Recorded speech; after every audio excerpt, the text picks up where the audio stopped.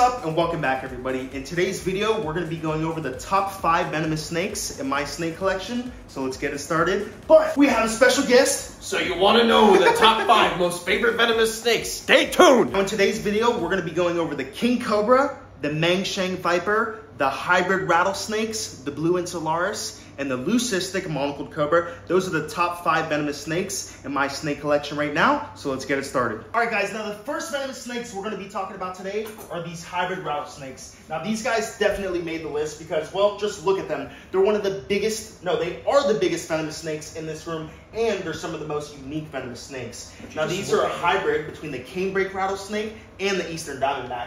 Now, as you guys see, they both went to the bathroom. They had absolutely huge meals the other week. So we gotta get these guys out of their cage so we can service it, and the female Robin actually might be gravid. So we wanna be very, very gentle when handling her because she might have a bunch of babies inside of there. Let's do it. All right, Chandler, you know how it goes. I'm gonna deal with the females and then you take the male, all right? All right. Wait, what? These rattlesnakes are relatively chill as long as there isn't food defrosting in the room, but you still gotta be very, very careful when handling these snakes. Now their venom is unknown venom. So if you get bit by the snake, no one really knows what's gonna happen. Oh, you're gonna die. You're gonna die. Like times 10. Now right now, I'm using my double hook just because this snake is so big.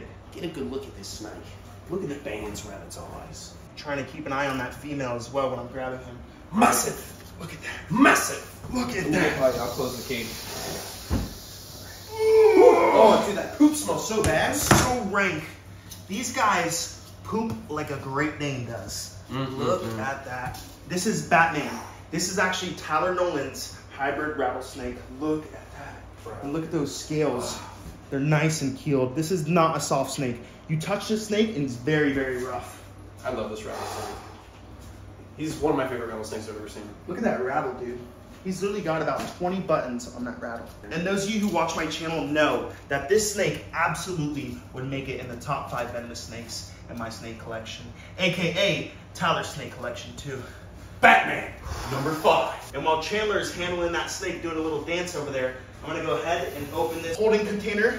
And Chandler, when he's ready, you can slip them all in there. Look at that snake, dude.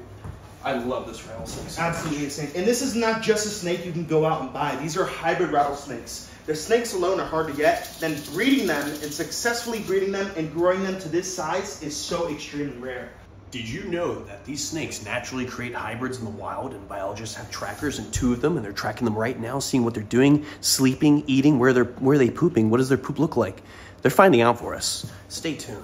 Now we're gonna go ahead and get the female out. Like I said, she is gravid, or we're almost 98% sure that she is gravid. Even though a lot of people said that you can't breed these hybrids, well, anything is possible. A lot of hybrids breed, and when a hybrid breeds with another hybrid, they call that an F2. An F1 would be an original hybrid with both original species, but then a hybrid is F2, and then those lineage, if they breed together, that's called an F3 hybrid.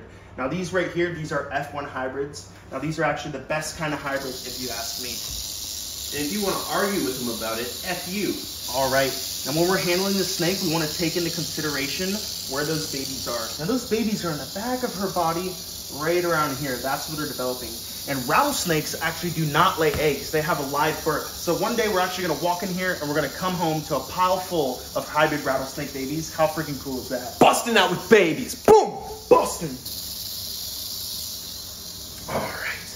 Ooh, doggy. Look at that. That female is huge.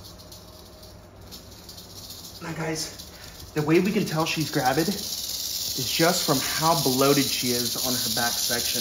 Now the scales will start to separate and you'll see the skin in between the scales, and that's a good indication that that snake might be gravid. Poop on her tail. Yeah, it's a little, oh, yeah. Yeah.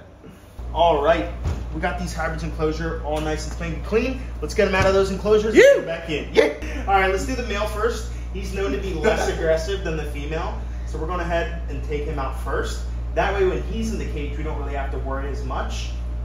Sure you don't want to use my hook, brother? No, I don't need that, brother. Come on. All right. Damn, look at that thickness. I got a sickness for the thickness. Look at that rat. How crazy is that? Would you just look at it? He's definitely thicker than my arm. Such a crazy rattlesnake. He's thicker than I thought. We got right into the enclosure. He was supporting the middle and first third where they meet, and then also supporting the last and middle third where they meet, supporting it perfectly, and that's executing a good free handle right there. Good job. We just call it handling, but I understand you guys know it by free handling. All right, let's get the female out. All right, Chandler.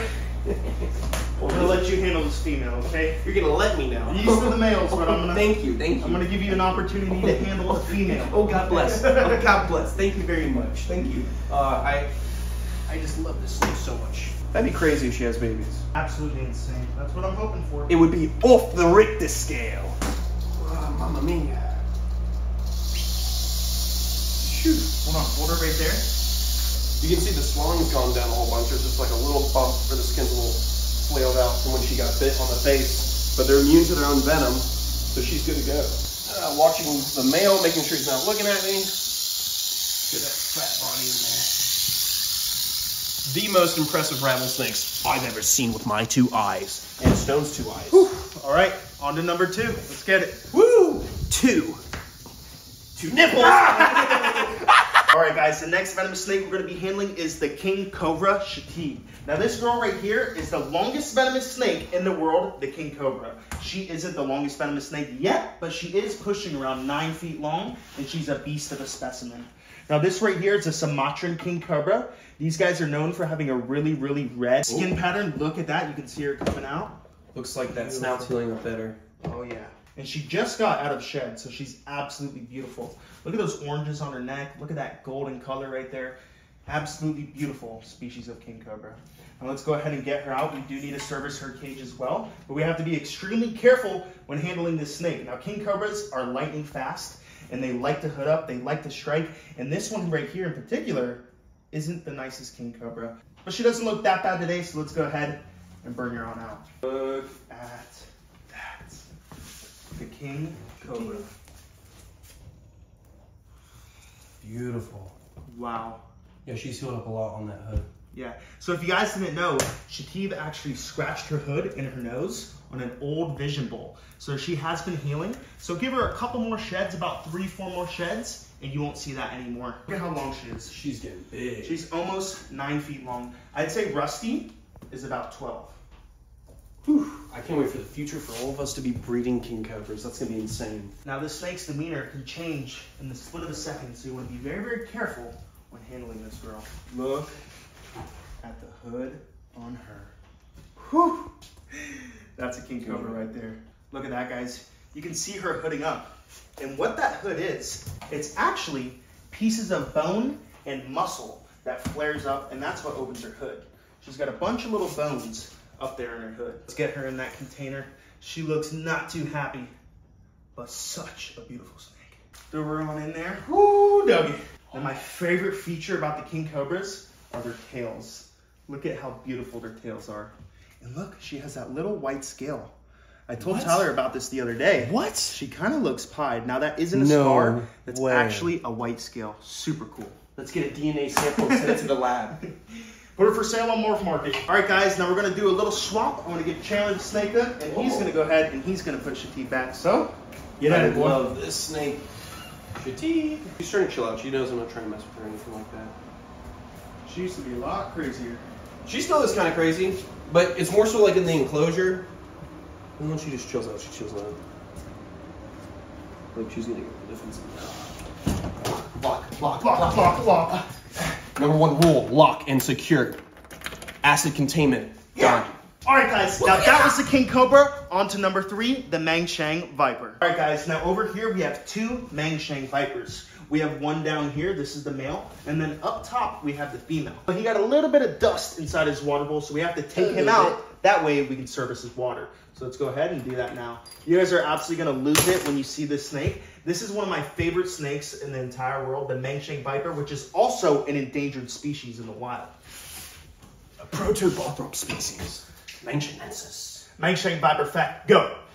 The Mangshang Viper, it's a species we know little about its venom, so hopefully today we want to get a little bite. Jumpy snakes. Now they'll just fly right out of the cage. They'll strike all the way out to here. These Mangshang Vipers are absolutely insane. But these guys are native to the mountain ranges of China. This is literally the one snake that's almost bit a bunch of our friends. Right on in here, we got a Mangshang viper. I'll stick my hand in there. Smaller hook. I might have to get my Mangshang viper hook for this. I mean, Hold it's on. meant for Mangshangs. Come on. Let's go. Oh, look at Whoa! that. That Mangshang viper Want to open it? flew She'll come out of that cage. Now we want to be very careful. Back up because she's going to come flying out of here. Don't worry, I'll protect you, Brian. Look at how fast that snake is. Guys, this right here is the Mangshang viper. Whoo, pissed. Crazy species of snake. Ooh, doggy, look at how close. far she strikes. All right, guys, this right here is the female Mangshang viper. Now, the females are known to have a little bit darker of a color compared to the males. And if you look at the tip of his tail, it's actually lime green. Woo! Now, this snake is known to use that tail for what we call coddling. So she'll take the tip of her tail, she'll swing it around like it's a little worm, an animal will come to bite that worm, and she'll go ahead and bite that animal. So this snake loves to coddle animals in the wild. They're a mountain species, so you're gonna find these guys up in the trees or down in limestone caves in the mountains of China. Oh, crazy. Such a cool looking snake. But you can clearly tell this snake means business. She came flying out of that log. She was not happy that we had to take her out, but look at that lime green tail. Now, this is not a species you want to tail. I wouldn't dare go over there and grab that Mangshang viper's tail right now. I dare you. Okay. And this snake was actually raised from my buddy Tyler Nolan. Now, he had these snakes when they were just little itty-bitty Mangshang vipers, and now they're growing into beautiful adult Mangshangs. But this is a relatively large species. These Mangshang vipers could get anywhere from 6 to 9 feet long. How crazy is that? Bro, that's insane. I've seen a video of like a 9-footer going over a path, and these ladies are walking by, and I'm like, dude, look at that. Nothing compares to the Mangshang viper. Literally a camo species of snake, but they are flyers. So you want to be very careful when you're backed up like me in this corner, because if this snake comes at me, I have no choice but to jump right over her. All right, let's get her in there. That way we can clean her water bowl. Ooh, look at that, man. Wow, the fangs on her are absolutely enormous. Woo! Woo! Fangs in your face, boy. Chandler, I'm gonna pass the torch over to you. Hey, it was snatching. Serious, come on, this is Mangshang. Dude, I'm not even gonna get that close. Do you see her? She's like right there. So, another thing we need to take into consideration when working with this snake is there is no antivenom that is specifically developed for this kind of species. So if you get bit by this snake, we don't know what's gonna happen, and we don't know which antivenom to use. I'm gonna stand over here. Look at this snake. What a beast of a Mangshang viper. Kiss him on the lips, kiss him on the lips. I don't know about this one. Maybe I'll tell a little bit. Here, look at this. That is wild. Look at that snake. A gem of China. One day I'm hoping all the boys and I go to China and we go look for some. Oh, the boys go to China. This snake is also known as the ironhead viper. Oh, that's right. Konnichiwa. We're cultured. Comment below. What do you think? Hey, I love wonton soup. All right, guys, that Mangshang is back. The next snake we're going to look at is the blue insularis, which is number 4. But we're not just going to see 1. We're not just going to see 2. We're not just going to see 3. We're going to see 4 blue insularis. Let's get it started. All right, guys, in here we have 4 Komodo Island pit vipers. Let's go ahead and grab these puppies out. These are also known, ooh, they're striking too. Tremosaurus insularis is what they call these guys. Ooh. How about that for some insularis? Chandler, go ahead and get a few ones out. These right here, we're just going to talk about these 2 while Chandler gets the other 2 out. These are the blue insularis. Hands down, one of the craziest venomous snakes you can keep in the hobby. Now, not many venomous snakes in the world are baby blue, and when it comes to venomous snakes, these are actually the only venomous snakes that come in this bright baby blue color. Don't worry, I'm working on it. Look at that one Chandler's got. He's got a nice one behind him. It's hard to get to in different spots. Oh, there you go. Look at that. Woo! Did you see that strike? Look at this one strike. Guys, how about this? Look at all these baby, well, I should say juvenile blue insularises. Look at that. Wow. Very cranky little one I've got right here. They're all trying to strike, actually. I should watch out. And these guys are pretty cool. They'll actually come in green, they'll come in yellow, and they'll come in this baby blue color, which is my absolute favorite. Now, these guys do have a nasty bite, but if you do get bit by a blue insularis, you really don't have to worry about dying too much. These guys, their venom is mainly used for killing frogs and small lizards, so it's not that potent of a venom, but if you get bit, it's definitely gonna hurt like hell. And these guys are island species, so they do what's called parthenogenesis. They can have babies without a mate, so if they end up on an island by themselves, they can reproduce. So if you have just one in captivity, you might end up with babies out of nowhere. Asexual, baby. Mm-hmm. And what is also cool is if you think about it, these snakes are native to the same island as the Komodo dragon. So if you ever venture out to this island, you can find Komodo dragons and baby blue pit vipers. How freaking awesome is that? Bro, I think this one at the end of the hook is gravid. Look how its scales are spread apart. Yeah, she does. This one has babies. Look, this big one has babies. Oh my, good luck with that. How many snakes can I handle at once? All right, I got 3. I think that's enough. Let's go ahead and get these guys in their cage. We did go ahead and change their water and we serviced their cage just a little bit. It really wasn't that dirty, so look at that. Nothing's cooler than a giant bundle of blue insularis. Now let's not forget about this guy over here. How cool is that? These guys definitely made the cut for top 5 venomous snakes. That's straight up baby blue, baby. Look at that. Look at that belly on that baby. She's got babies. Look. Woo, yep. And one of these females actually might be gravid. How freaking awesome is that? All right, guys, let's go ahead and close up that cage and move on to number 5. Freaking sick! Ready? Get on your knees. Get on your knees. Make this intense. 1 foot up. My knee hurts. Y'all, this snake is number 5. The snake we have for number 5 is the Leucistic Monocled Cobra, nothing other than the famous Kilo. This one right here is actually Kilo, one of Tyler's favorite venomous snakes, and also one of my favorites. Look at that. No, those of you who know me know I love monocled cobras, and one thing I love even more than monocled cobras is all white monocled cobras. So let's go ahead and take this boy out. Look at that snake. You know that, buddy? Now, Kilo is a relatively chill monocled cobra, and he's more on the defensive side rather than the offensive side, but you can still hear him hissing like a bull. Now, that's one of these snakes' traits, is they're known for a super, super loud hiss, and they're also one of the most common venomous snakes in the venomous snake hobby. But even though they're the most common, that is because they're one of the coolest. These guys right here are some of the best venomous snakes to have. Look at that. Kilo, the monocled cobra. This monocled cobra is probably my favorite monocled cobra in the entire world. He's such a sexy looking snake. Drop for drop more potent than a king cobra being a true cobra. Yes. Now, even though these are one of the most common venomous snakes in the venomous snake hobby, they're one of the most deadliest. Now, a monocled cobra will straight out kill you. Now, my good buddy David Weathers actually got bit by a monocled cobra on his stomach. And he was paralyzed from the waist down within minutes. And then did he have like a grape size hole in his belly He that did. shows He organs?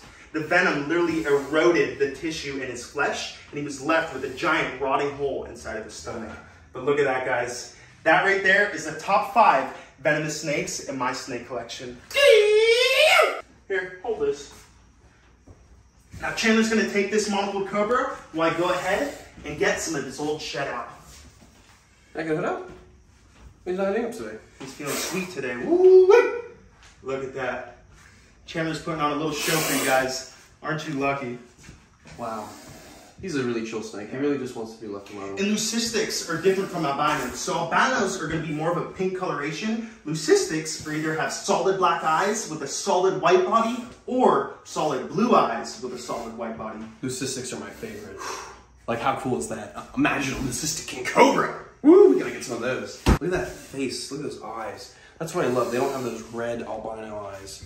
And as you know, albinos usually can't see well. Such a cool snake. Top 5 snakes and stones collection. Yeah. All right, whenever you're ready, Chandler, we can go ahead and throw him back on his cage. One last look. Look at those scales. Look how beautiful that snake is. He is a pure white snake. Leucistic is the best morph. Whether it's alligators, whether it's cobras, whether it's other animals, Leucistic is always Humans! Leucistic humans! Oh, yeah. They might scare you at first, but they're beautiful. That right there, ladies and gentlemen, is Kilo, the monocled cobra. Check here! Chandler? This is what I told him. I said, don't kiss it. Don't kiss it. And this is what he does. Monocled cobra venom, nasty effects. And that, ladies and gentlemen, is the end of today's video. If you guys enjoyed today's video, if you enjoyed seeing these top 5 venomous snakes, seeing me, seeing Chandler, don't forget, like, comment, and the most important part, subscribe to the YouTube channel. We'll see you next time.